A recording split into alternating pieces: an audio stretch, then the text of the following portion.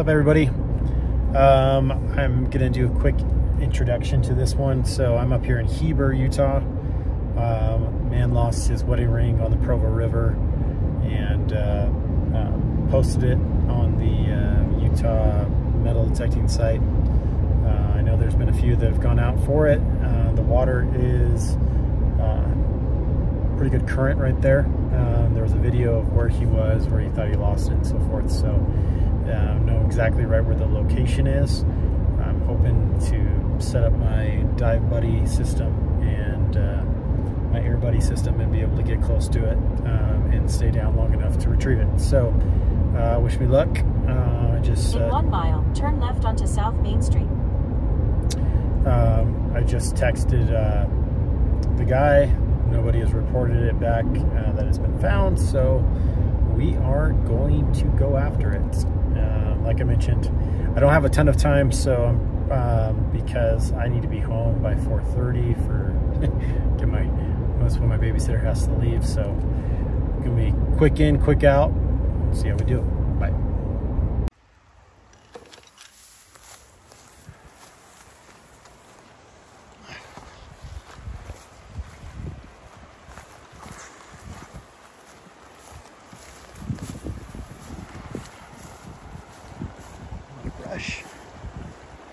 Okay, here's the spot. Right out there. Let's see what that little bubble area right there. Probably just another 5 feet past that. It seems like it was the spot, but beautiful. Let's go find it. Hopefully it's right there, sitting pretty for us. Be nice to get a quick one. All right, everyone. I figured I would just narrate this portion of it.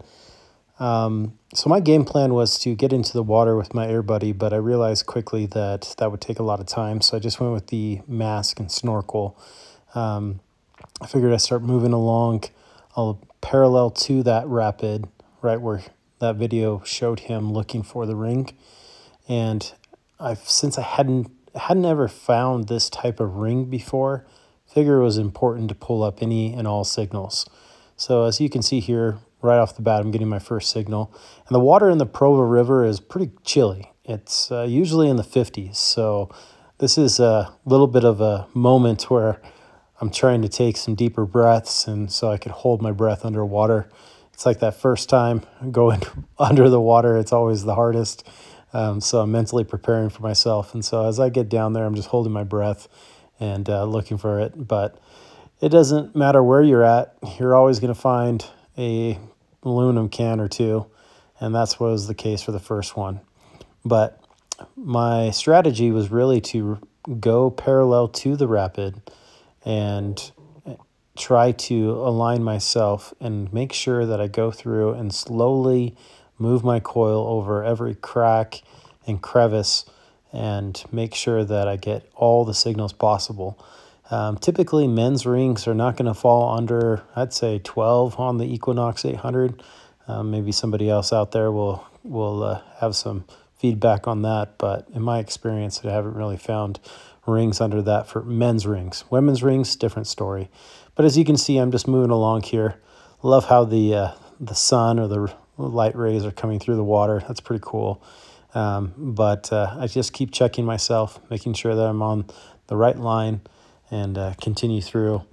And this goes on and on for a few minutes, just making sure that I checked every single nook and cranny and crevice that I possibly can. And as I keep on moving upstream, I figure I'm getting to a point where, it might be a little on the shallow side, but actually later found out that he had fallen twice. And that actually kind of came into play here. So not a whole lot of signals. Others had searched for this ring, and so I'm sure they had removed a few.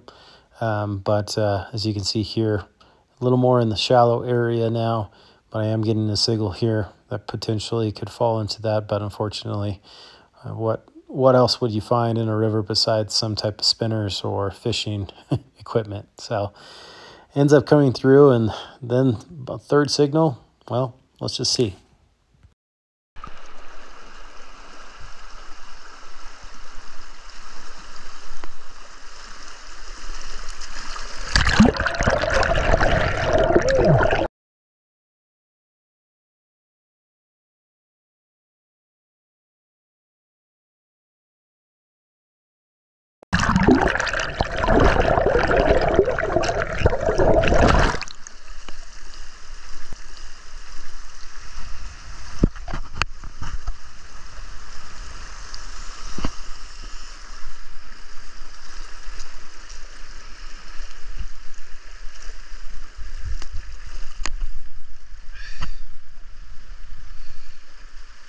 Looking for a zirconium rig.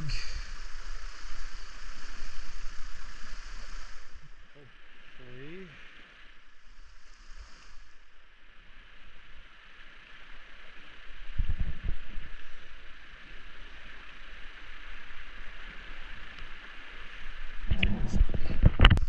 That's it. It's zirconium rig.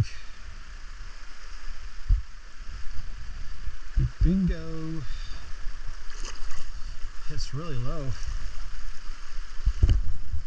12-14. All right, I don't know if you see that rapid right behind me there. I was just sticking my head down in there. Got a low signal and hopefully it comes through, but I got it. So that's the second ring for the day. This was posted on Facebook. I know there's others that went looking for it, so super happy about that. But we'll get back to the car and I'll reach out to the person, and sure enough, we'll go from there. I had 2 rings in the river today, so super happy about that. And yeah, so until next time, we'll see ya. Okay, Vera. What's up, man? How you doing? Good. I'm filming. Michael. Nice to meet you. Nice to meet you too. Cool. My daughter has something for you. No way. Thank you. Is that the right one? That's the one. All right. That's so crazy. That Can't is. believe you found it. So it was right there. So That's some good luck right there. Yeah. Really good luck. So Yeah. oh, I appreciate that. Thank you so much. Thank you. Awesome. He's going to be super excited. Is he coming back from New York? Yeah. He'll be back, I think, here in the next week or so. Okay. So he went there for graduation with his wife. Okay. But yeah, I'm going to go FaceTime him and let him know. All right. That's awesome. Yeah. Thank you, man. That's awesome. That's No so problem. cool. You mind if I grab a picture of you with the ring real quick? What a great recovery that was. As you might have saw there, they did offer a reward. I do accept rewards if given. It's not expected. I don't expect anything. I love getting out there and applying the 15 years of experience with metal detecting that I have to help people out. I do love getting my kids involved as well, so that they can see some good in the world. And yeah, just awesome recovery. Hopefully they'll be back out there on the water catching fish in no time. But it was a fun recovery and looking forward to others. So stay tuned for the next one. It's going to be awesome. It's going to be really epic. Super happy about it.